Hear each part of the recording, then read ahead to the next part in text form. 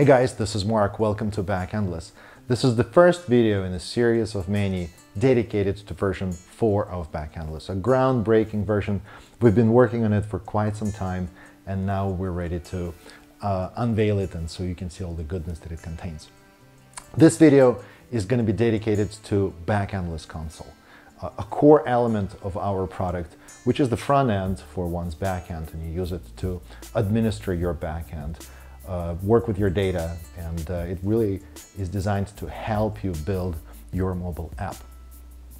If you are familiar with the previous version of Backendless or Backendless 3, you will recognize the console, the navigation within the console. We kept it pretty much the same. However, the look and feel of it, and there are many subtle details which work very differently now, and we changed them to streamline the process and make it easier for you to work with your backend. There are many different improvements, and we will be producing videos talking about specific things that have changed and how to work with them in version 4.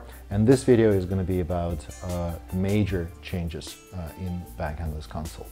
So we're going to start with download project templates. Getting started with Backendless now is as easy as ever. We introduced the download project templates feature, which will let you download a fully pre-configured project for your development environment. For example, here we're going to download and run the project template for JavaScript.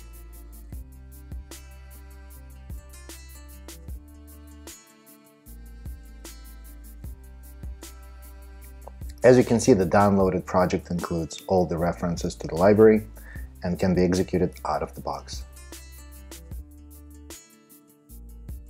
The code included in the template shows a basic example of storing a JavaScript object in the Backendless database.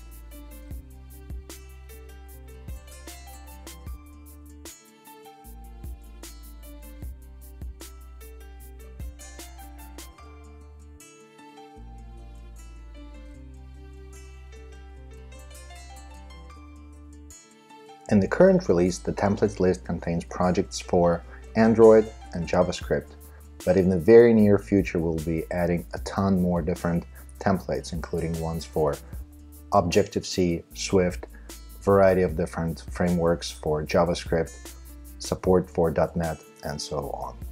It is also possible to add your own templates, and we will be publishing a separate video describing that functionality.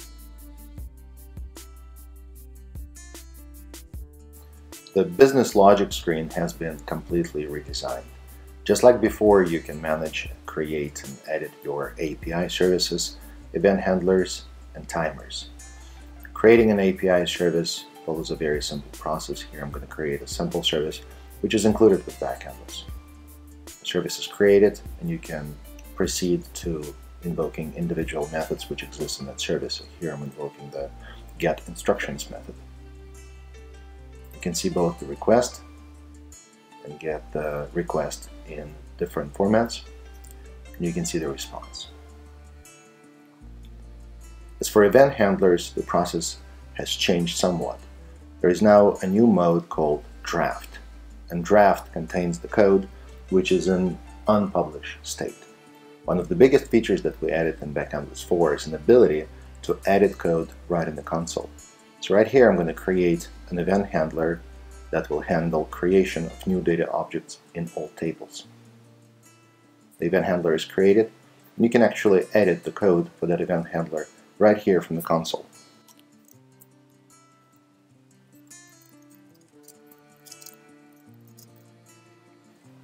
The code edit here will inject a property called magic property for every single object that will be persisted in Backendless. As you can see, the code is edited right in the console and can be deployed right there into production. Right now it is in the draft mode, and this blue color indicates that. As you can see, draft has the blue color code, and now it is going to be deployed to production. Once it is deployed, there's going to be this event handler with a green color code corresponding to production.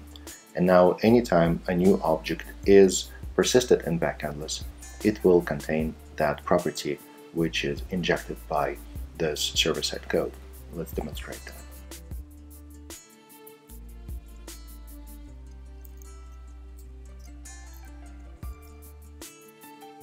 So the object has been saved, and as you can see, this magic property just automatically appears in this object, and you can confirm this in the data browser as well. Here's this object Joe, age 22, and we have this magic property, which is now added by business logic. To support the draft mode, there is also a new section called coding, and in here you will see all the code that is generated or written by you, and you can inspect and edit this code right there in the coding section. You can also create new folders and files right there. So let's create a folder called services, and in services we will add a new file called greeting service. And this file will contain a service that we're going to deploy.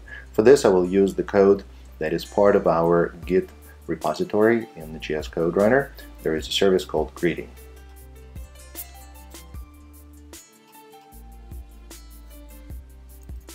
So this is the code of the service, and the service is very simple. There is a method called getGreeting that takes the username and it just returns a value greeting that particular user.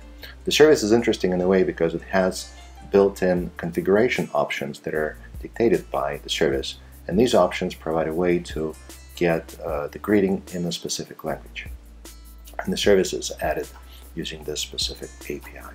So now the service is going to be deployed to production, and by switching to API services, we now see this greeting service right here, and can be invoked right there by adding a username, click invoke, and we see the response from the service.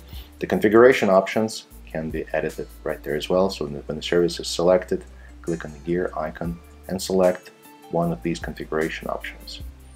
And keep in mind that these options are actually driven by the service metadata. So we click save, and now when we invoke the service again, you see that the greeting is in Spanish now. To point out some things, anytime you make these changes, you can actually download all the code that is in draft using this button to download the project, so you can continue editing the code on your own computer. Just like before, the code runner is still there. You can debug the code on your own machine if you are going to do some more complex tasks. But for simple services or for any quick changes, you can use the coding section and edit the code right there in the browser. The code generation system has been completely redesigned. Just like in the previous version, you can find a code generator for a feature and download the code.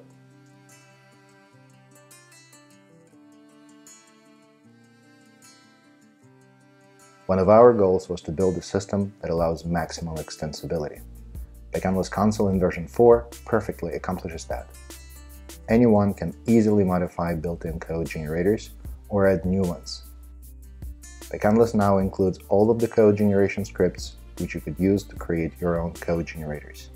In the very near future, we will also provide an ability to publish your own code generators into our marketplace, so you can share it with the community and start generating revenue from it.